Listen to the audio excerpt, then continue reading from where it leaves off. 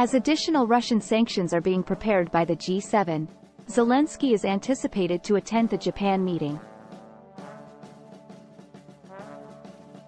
As they get ready to meet with Volodymyr Zelensky this weekend, who officials said was planning a dramatic trip to Japan as he continues to appeal for military support amid Russia's invasion, U.S. President Joe Biden and other world leaders unveiled tough new sanctions on Russia.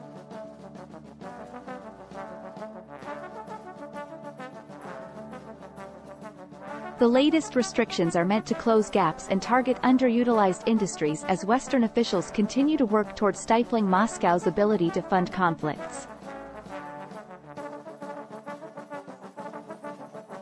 As Ukrainian soldiers get ready for a counteroffensive, authorities were anticipated to discuss the situation often. The U.S. will increase its sanctions powers and impose additional designations across Europe, the Middle East, and Asia to more specifically target Russia's economy. As part of its most recent sanctions on Moscow, the UK stated it will prohibit the purchase of Russian diamonds, Downing Street said on Friday.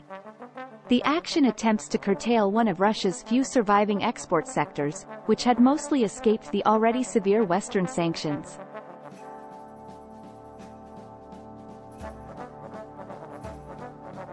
According to UK regulations that will be implemented later this year, imports of copper, aluminum, and nickel with a Russian provenance will also be prohibited.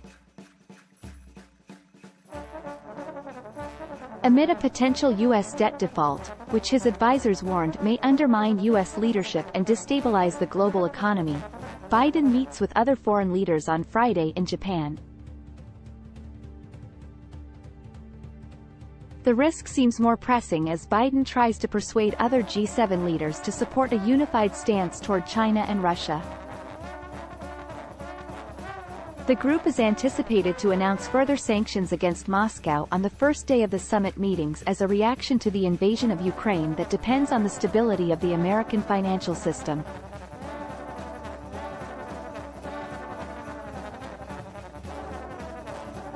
It is unclear how much the debt stalemate would come up in Biden's meetings in Hiroshima, but several European officials said that they had traveled a similar path in the past when American leaders sought to prevent financial catastrophe only to find a solution at the 11th hour.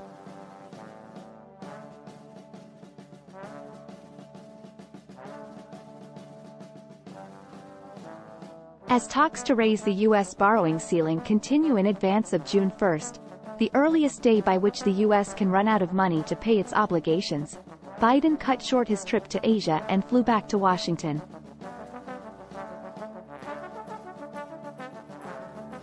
The person cited a sanctions regime on Russia that depends on the stability of the U.S. financial system in saying that even the possibility of default has the capacity to reduce American diplomatic influence.